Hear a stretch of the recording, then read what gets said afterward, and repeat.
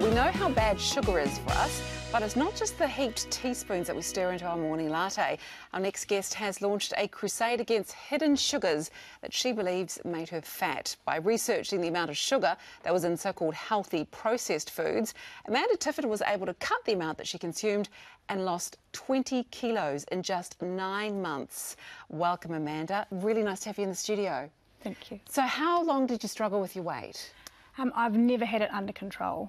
Since I was a teenager, I've struggled with weight the whole time. I was always one size, dress size bigger than everybody else my age, and it carried through to my 20s, through to my 30s, and I never got it under control until I discovered sugar. So had you tried doing different diets and different bits and pieces? I had tried reputable companies, and I would lose some weight. I was always hungry, and then the weight just came straight back on again. And then I tried exercising, and the weight really came back on then. There you are then. So the exercise, that's when your weight came back on? Yeah, I went to a school reunion just before I think it was 6 months just before I discovered sugar, and I went hard out for 3 months to look as good as I can.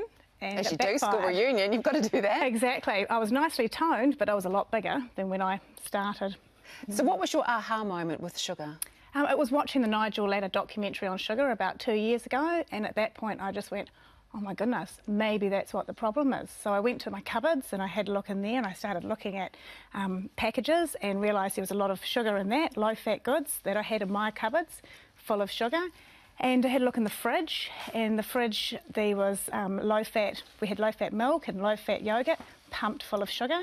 And then when I started Googling fruit, oh my goodness, there was just sugar everywhere. It's natural sugar, but it is still sugar, isn't it? It is, and you know, your body does need sugar to function, so that's why it's less sugar, not no sugar, because I believe you still need carbs, you still need sugar, but you need more fat and more protein.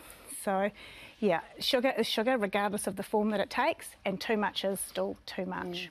For years we've been told, though, hadn't we, to go low-fat and light on things, and really, to make them taste good, they were bumping up the sugar content. Exactly, stripping out the fat, bumping up the sugar. So what surprised you the most? Well, the low-fat goods, that was really surprising, because just branding and advertising had taught me that that was the way to go, and it was no wonder I was always bloated and just felt horrible and overweight. So I'm not saying all low-fat goods are pumped full of sugar, but there's a lot that are.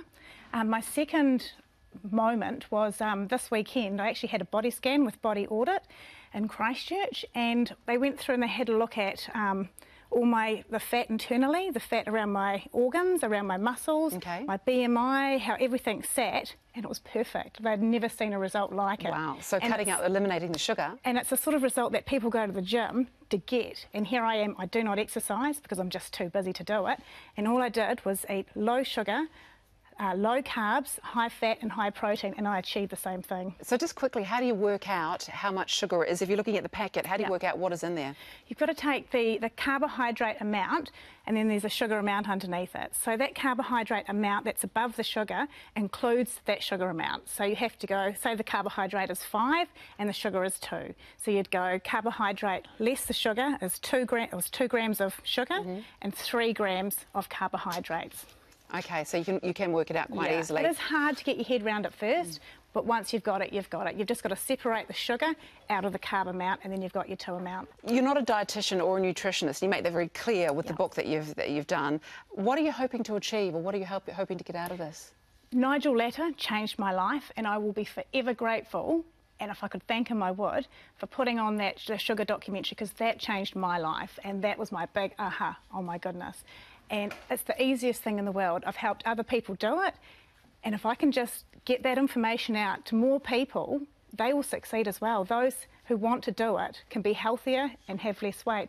But the thing is, you just got to know how, and it's the easiest thing, and I want to give that message out there. Wow.